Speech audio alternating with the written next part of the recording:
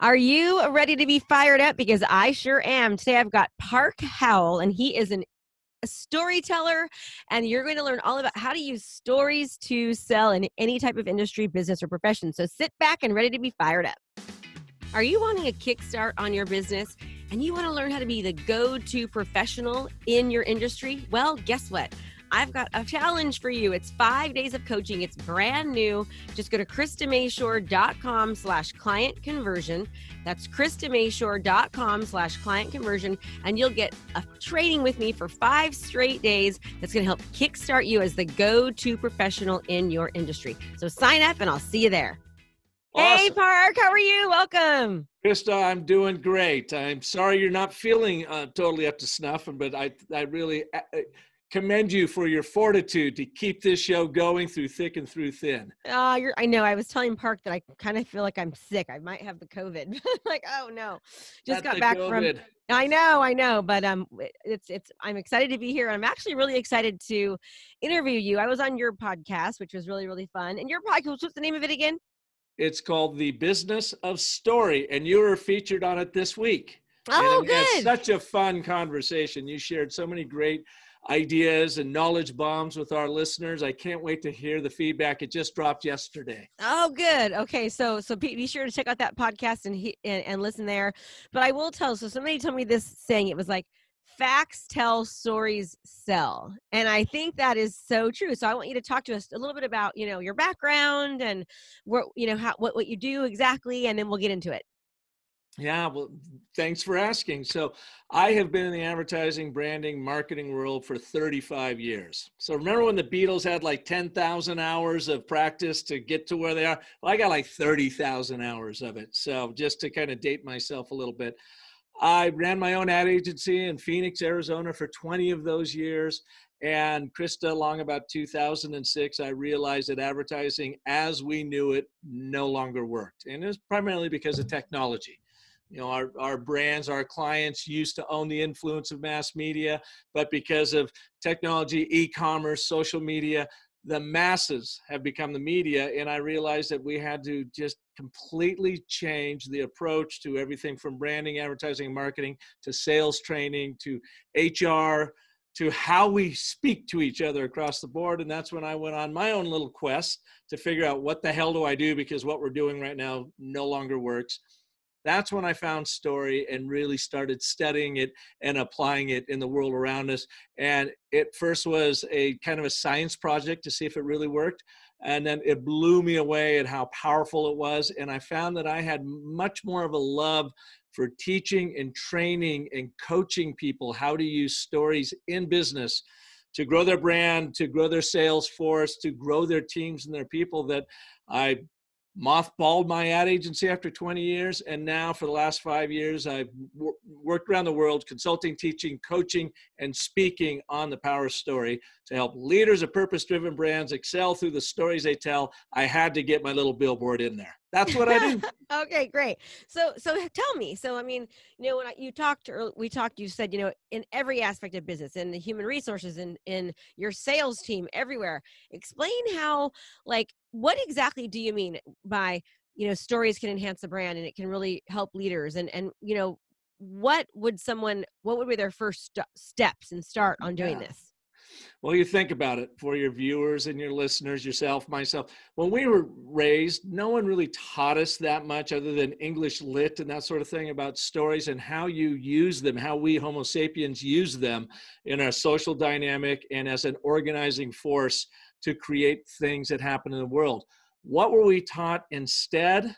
Spreadsheets, logic, market number dynamics, and so we have to show up every day and we have to sound smart, we think, look smart, we think. So what do? Is we spew a bunch of numbers, facts, stats, and data on people thinking they're going to get what we're talking about. But our brains, our limbic system, they are story systems, processes. They're not logic processors. So we have to tell stories to be able to connect the context of what we're trying to say in business to the actual human dynamic, because it's simply how our bodies and our brains are wired to make meaning out of the madness of being human beings. That happens through the context of a story, an emotionally told, charged story to transport your audience, not through this facts, stats, charts, and graphs that we're trained to lead with.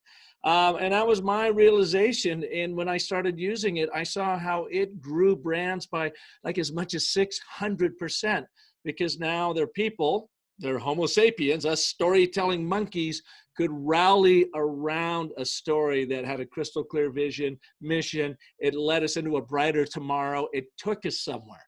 Once So we you're buy not just into that talking, story, we back it up with the data. so you're not just talking about like the story, a personal story of somebody, like, or that, because that's what I was thinking when you were saying story. You're talking about like a vision, or am I wrong? Oh, all of them, actually. So let me give you an example. And here's one that is fun.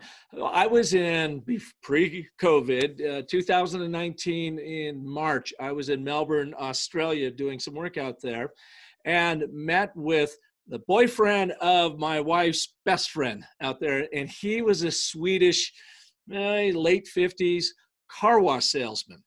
He would import very expensive car washes from Germany and sell them and service them in Melbourne and the surrounding areas around Australia. Interesting thing about him, his name was Per, P-E-R. When he was a young man, early 20s, he sailed by himself a solo expedition from Stockholm, Sweden to Melbourne, Australia. He was on the open seas for about 8 months. Wow. And so once he got there, he loved it, fell in love. And so we were sitting there having wine, and he looked at me with his Swedish accent, and he goes, this storytelling thing, I don't really see how that possibly works, Park. I mean, he was like diminishing the impact. Yeah. So I asked him, I said, Per, have you ever, when you were sailing the open seas by yourself, did you ever have that Tom Hanks time, when he's like at sea and almost dead, and like a whale comes up and it, splashes water on him, some otherworldly event? And he kind of laughed. He goes, no, didn't possibly happen. And then after a long pause, he says, well, there was that one time. And I said, well, tell me that time. He goes, well, I was down the Galapagos Islands, again, on this 21-foot or 24-foot sailboat, all by himself, and he was trying to navigate this channel in the Galapagos Islands. The sun was starting to go down, and he realized that he didn't know the lay of the water and the land, that he decided he would anchor, wake up in the morning, and take it on under the safety of the light of day. He had no GPS. He was dead reckoning. He had a compass, a watch, and that's how you navigated back in the day. Well, he said that morning he woke up and he asked me, he goes, have you ever heard that crazy screeching sound that dolphins make in the wild? And I go, nope, never have. He goes, well, it's really eerie. And I woke up to that, and I went above board, and I saw 8 dolphins swimming frantically around my sailboat, screeching this horrible screech. And I go, what were they doing? And he said, I looked around and I realized the tide had gone out much further than I had anticipated. And he said within another 30 minutes, myself and my boat would have been impaled on the lava rock below. And I said, do you think they were actually warning you? And he goes, well, what else are they doing? And I go, that is an amazing story. And then he sat for a second, Krista, and he looked at me, and he got this like shit-eating smile on his face.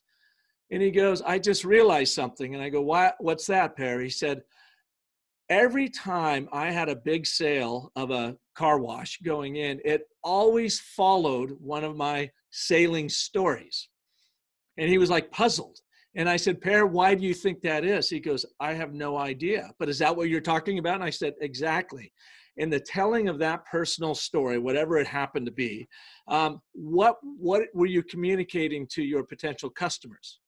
That you were industrious, that you would take risk, but that you would have their back, and you would have their courage to see them through thick and through thin as they make this big, expensive investment in this car wash, and that you would be there for them to service it as a part of their crew moving on. You built so much trust in their mind by that simple little adventure tale that said something about you, that there would be no other salesperson that could compete with that. That is the power story, a personal story told to build a professional brand. Got it. Okay. So that makes sense. Makes a lot of sense. So tell me, how would a regular average professional, a professional business person that's, let's just say, a real estate agent, a lender, an attorney, an insurance agent, a doctor, a window washer, somebody who, a multi-level marketer, how would they Yeah. use story in their business? And where do they start? I mean, how do you All even know, right. oh, I've got a story. Like, how do I use it? Fabulous question. Fabulous. So Krista, can I use you as Yeah. a test subject? So Yes, totally. you had remarkable success as a real estate agent, what ranked among the top 1%ers, and what is one of the most, if not the most commoditized industries in the world. I mean, tons of competition. You were very successful.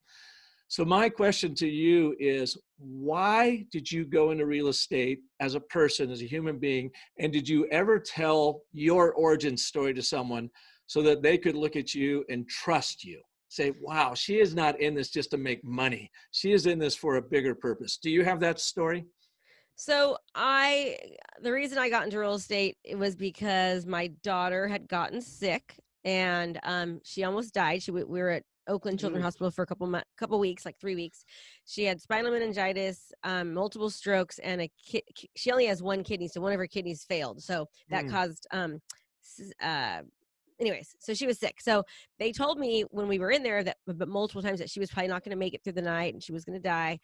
And she ended up living, but they told me that I should expect her to have, severe mental disabilities, possibly be blind, from the high fevers, possibly have deaf, and just like I should expect some really bad times. Ooh. I was a teacher at the time, and so when that happened, I left teaching to go home to be a full-time mom and stay home with her to be able to give her, as much as she needed. And then I got into real estate just to kind of be a part-time real estate agent so that I could make money still, while taking care of her. And then very shortly after that, after leaving my teaching profession and my daughter, being home and she was better, I found out my husband was having an affair. So I ended up having to dive into real estate full time. But I never tell that. I tell that story when I'm, from coaching and my coaching side of it, to kind of let people know my background, but I never told that story in real estate. Like when I was a real estate agent, I never used it at all to, I Okay. didn't really tell anybody. So what was the story that you did use? Why did people trust you? Why were you so successful? What was it about you that said, I want her on my team? I don't know. I mean, I think people can just, I used to say I was a teacher and I love teaching. And that was one of the things that made me a little bit different than most agents, was that I was a teacher at heart and I love to teach people. And, teachers are very caring. And I seem to attract a lot of teachers and doctors, a lot of teachers and like hero type people, police officers, nurses, they seem to be attracted to me, but didn't really have a story. I don't know. I don't think. So what I'm driving for, you just don't want, you're like Pear. I've got to sit here and have this big long pause until it gets so uncomfortable you'll finally tell it. But we won't do that right now. Here's what I want your viewers and listeners to do. I want you to go back and find a time in your life. It could be when you were a little kid. It could have been high school, college. It could have been a few weeks ago. I don't know. But this time in your life where you had this surprising aha moment, where a curiosity took you down a road and you didn't even know where it was going, and it sparked something in you, a passion in you, that when you cross that intersection between this curiosity and this passion, it was like what you were meant to do in the world. And it may not be like this godsend thing of what you meant to do. There could be several of these that outline who you are or inform who you are today. Find that story, tell it very, very quickly. You tell it using these 5 primal elements of story that I teach. A timestamp, when did it happen? It hooks our limbic system into leaning in, because then Krista's about ready to tell me about something must have happened because she put a timestamp on it. A location stamp, where did it happen? Location is really, really powerful in our brains to understand the context or meaning of what's going on. A central character, in this case, that would be you, the storyteller. Then action and surprise. What happened that you went, wow, that blew me away? And it has informed who you are today. It makes your business point for you, why you do what you do. So I give you an example out of my life. When I played the piano, as you can see, I have like a piano showroom here. I got a degree in music composition and theory because I just loved to understand why music worked and what was it about it. What were the mechanics of it. Knowing I wouldn't make a living as a composer, I also got a degree in journalism and communications. And I thought these two worlds would intersect beautifully for the advertising world. I call it creative commerce. So I understand how the brain thinks, but I've got the communication chops to be able to talk about it. Well, lo and behold, after many years of running my ad agency and looking for that answer, what do we do now? I found storytelling primarily because our middle child, our son Parker, was going to film school at Chapman University in Orange. I said, send me your books when you're done with them. Since I paid for them, I want to know, how do they teach you storytelling? Well, Krista, that's when I realized that music composition and story composition in theory are essentially the exact same thing, because every song tells a story. I overlaid my interest in that into story and what I had been doing with my ad agency. And that has led me to where I am today, because I have found, because nobody teaches this story stuff, that there is a huge market out there for me to teach people the composition and theory of storytelling so that they can have more impact and more power in their life, in their personal brand to grow their influence, or their professional brand to grow their business. So that's one little example of a story, and I use it all the time to share with people. So so by the way, I went to Chapman University in Orange County, but I went to the Oh, extension you did? in Concord. Yeah, that's where I got my master's degree in education. Awesome. From there. Yeah. So how does somebody go about using the story? So now you said, well, here's a story. So how do you go about using it? How do you insert it into your business or profession in a way that will make sense and can help, align with your audience and have more sales? There's 4 categories of stories that I like to use, and I'm teaching this with a sales training right now. The connection story, first and foremost. So just think, if you are sitting across from a prospect and they don't know you, maybe you've been referred into them, but you're trying to get to know them. You want to do, of course, as much research as you can to understand and empathize with where they are, who they are, and what they're about. And then you want to tell a similar story, a story about you and why you do what you do that they can relate to and connect with, so that I can say, oh, Krista's just like me, or she's got an interest, the same interest that I have. So start building that bond. You can tell that story in under 2 minutes. So that's just a little connection story. You're not talking about your resume. You're not talking about your accomplishments or your accolades. You are sharing a little connection story about you. The next one then is a moment of change or a moment of influence. So you move on to the next thing. And if you're selling a house, saying, oh, you lived in this other house, but you're ready to move on. You're selling it because of this. And you are looking at maybe the old way of selling it. There's new technology out there that you should really consider, because they can do this and this and this for you. So you tell them a story of change, and maybe you share a customer that went through something similar that they did. Again, you're not sharing resumes or accolades. You are just talking about real world events. So whenever anyone presents a change initiative to you, what's the first thing your brain does? Survival mode? Oh, I couldn't possibly. Yes, no, that won't. That may have worked for them, but that'll never work for me, because we love to be in status quo. We believe there's safety in status quo. And if you're selling anything, you have to shake people out of status quo to get them to move on. So you've got to have what we call an influence story to overcome their anti-story. They've just told themselves a story, maybe totally fictitious, but it's an objection you have to overcome. So you just tell a better story. You tell a story about someone else you helped that had that exact same mindset and didn't want to do what they don't want to do, but did ultimately do it with you and had this wonderful outcome. So that's the third category of story. So now you've got them nodding and you got them leaning in. And if you haven't sold them yet, you tell the final story, and that's just a simple little success story. It's kind of built off of what you just did, but you might bring in a different customer this time story. Krista, I know Mary, and she wanted the same thing that you wanted, and we did this, and the outcome was this. And that's the simplest of all of them, a simple little testimonial that's focused on them, not you. And all you've done this whole time is to share human context through these stories to get them to nod, to lean in, to say, you're like me, I trust you, you've demonstrated success, let's do this thing. It's developing rapport and that type of thing too, and I like the last one especially, which is really good, is one of the trainers I've had in the past has said, yeah, you always want to make sure that you've got stories with different types of people that are like them, right? So just like you said, Yeah. think about a scenario that matches the person that's in front of you, that's happened to somebody in the past, because then they realize, okay, she can handle me and she's dealt with the situation before, and they automatically feel more comfortable. Oh, I think we just got a little really quick park froze. So you can still hear me. Not a family, not an organization, but about a single individual and how you help them through. So, and maybe you're working with a couple, but tell the story about from the wife's perspective or the husband's perspective.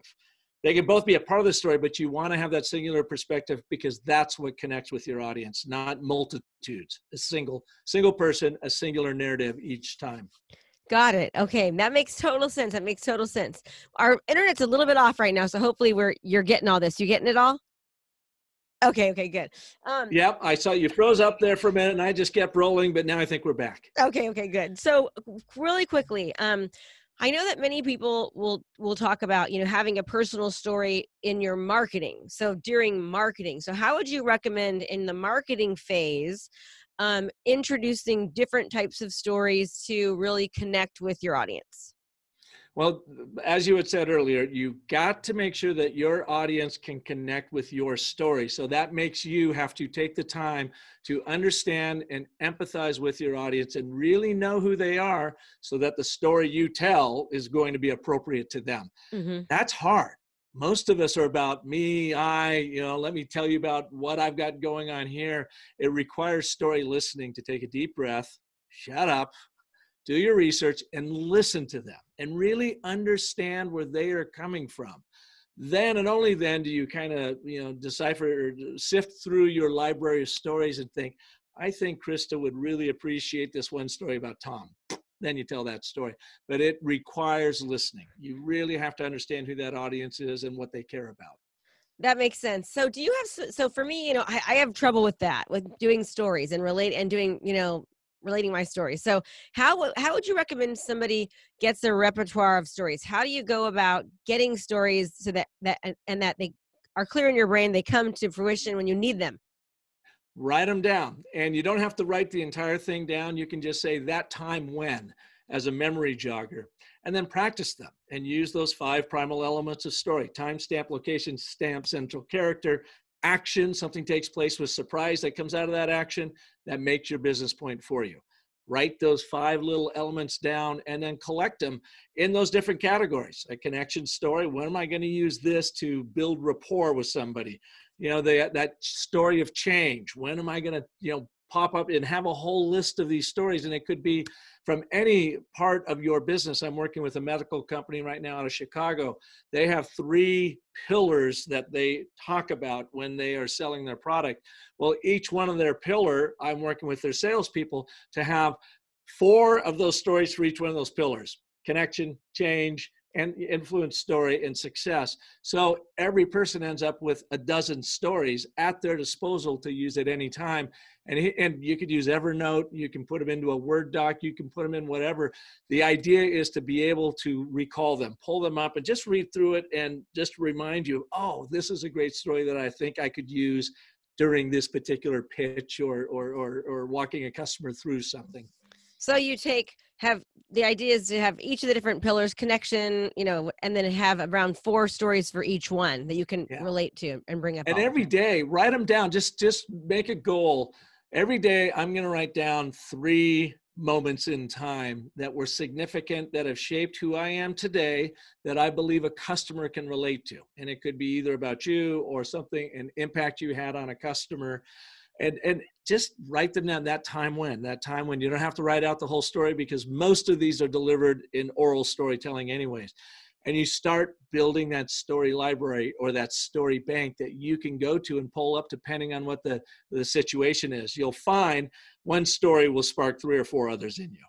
Oh. And you might start by saying, I don't have a story. Nobody really cares about my story. Everybody says that.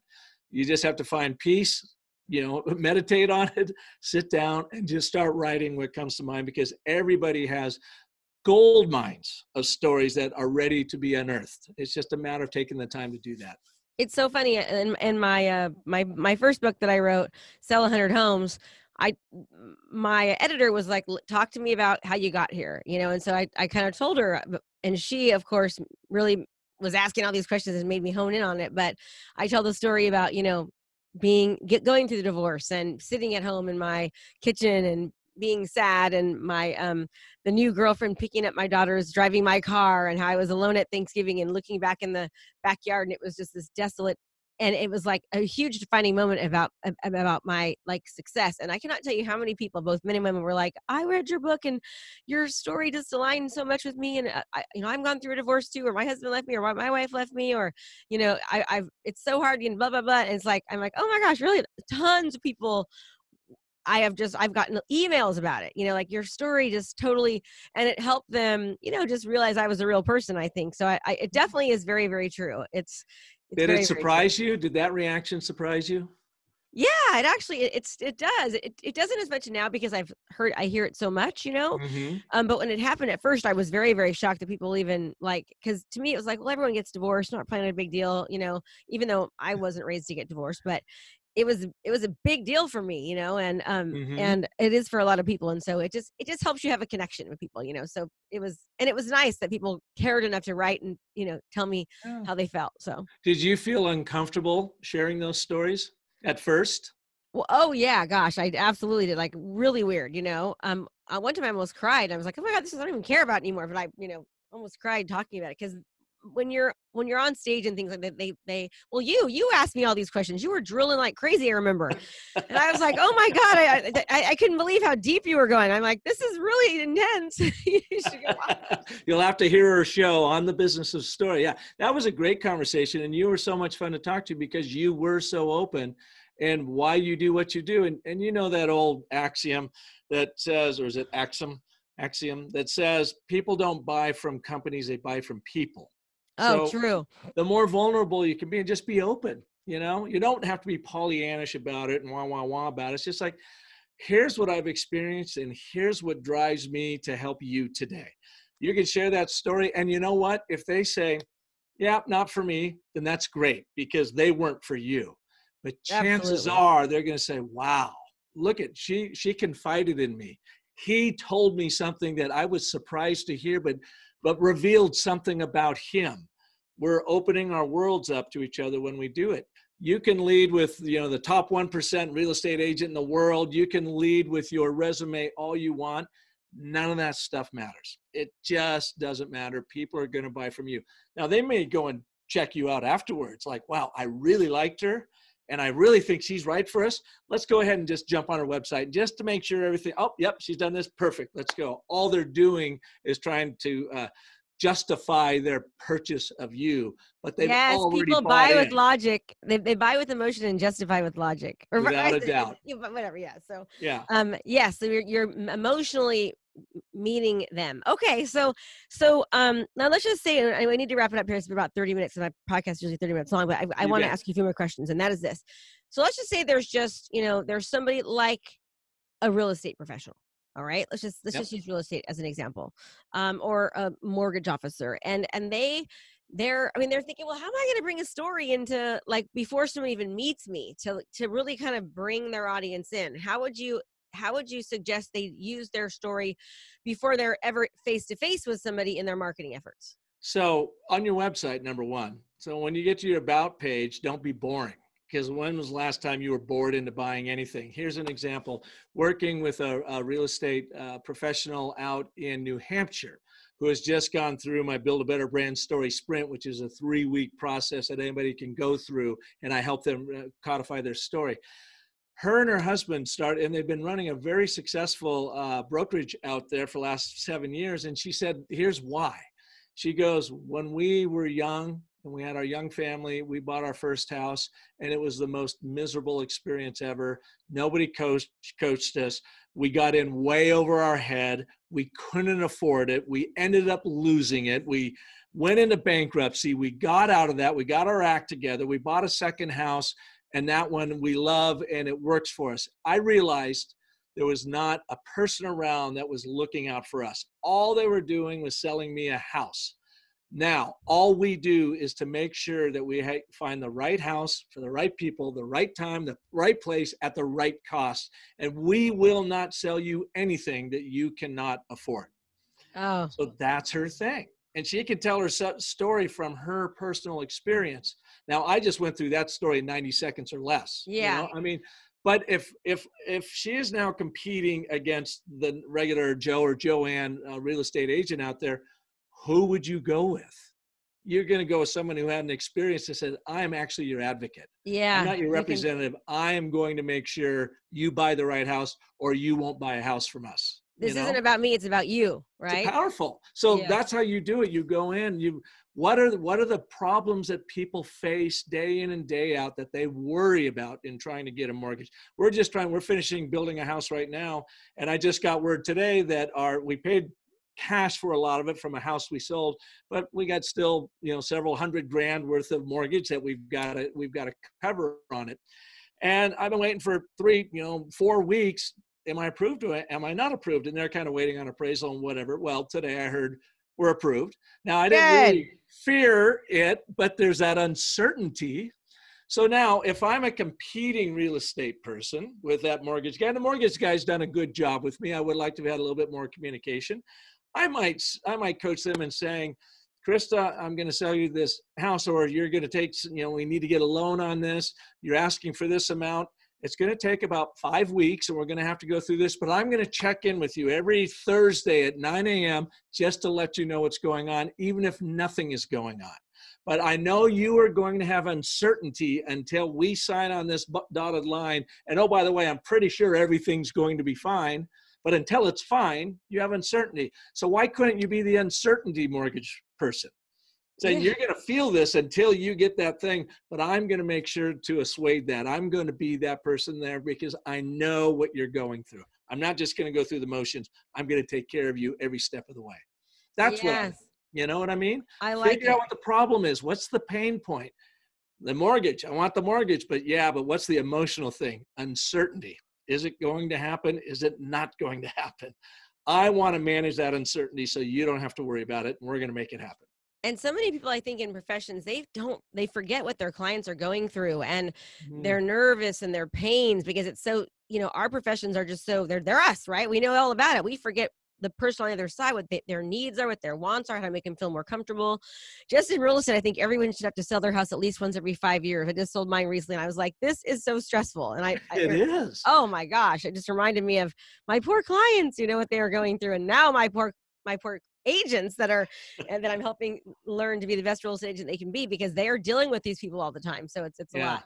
Well, Park, that was wonderful. I really appreciate your energy and your enthusiasm. I can tell just how much you believe in this. And I've seen it work in my business. So I know it is very, very true. So how can people learn more about you and try to get some more, learn more how you can help them? Well, here, I've got my logo, Business of Story. That's where you can find me. Business of Story. My book, Brand Bewitchery, How to Wield the Story Cycle System to Craft Spellbinding Stories for Your Brand. It's not just a branding book. It actually teaches you all of these storytelling techniques in it and many more that we covered today. And Hair story in here that I told you about, and I teach through anecdote and through storytelling. So it's not a mind-numbing theoretical read. It's showing story in action and giving you the framework so that you can use these exact same things in your business so you can own your local market no matter what kind of profession you're in. So Brand Bewitchery by Park Howell. Okay, go look that up. Amazon, Apple Books, businessofstory.com. I'm there for you. And be sure to go to his Business of Story podcast. Look at the one that I was just on. It actually aired yesterday, which is December 21st. So look at that one. Go check that one out. You're our Merry Christmas episode. Isn't that cool? I love it. Yeah. He'll be like, he's drilled me too and really like asked question after question after question. I was like, this is crazy, but it was fun. So go ahead and jump in on that. And then Park, I always ask everyone to please give one little piece of advice, whether it's business or personal. What would that be to help our listeners? Here it is. As you are studying story and bringing it into your world, I want you to always remember that the most important story you will ever tell is the story you tell yourself. So make sure it's a great one. Ooh, I love that. That's so true. And we all know I talk about mindset all the time. It's like what you think and what is what you get. So whatever story you tell yourself is exactly what's going to happen. So treat yourself nicely. Tell yourself a good story because you can do anything you want as long as you believe it. Park, thank you so much. You've been wonderful. I appreciate you. And just thanks for being here. Everyone say bye to Park. And See y'all. I just want to tell you how much I appreciate you spending a little bit of your day with me. It means so much. And I know your time is valuable, so thanks for spending it with me. And as always, remember, it's great to listen, but if you don't actually implement, nothing happens. So be sure to reach out to Park and get his book, and I will see you next time. Hey there, I have a brand new podcast called Fired Up with Krista Mashore, where I bring my high energy right to your ears. This podcast is available on all your favorite podcast platforms. So do me a favor, go subscribe and leave a review. All this information is free and I cannot wait to teach you everything I know. Thanks so much for watching my video. You can learn more about how to be a successful real estate professional by watching other videos that I have. And be sure to subscribe to my channel. And as always, make it a great home selling and buying day.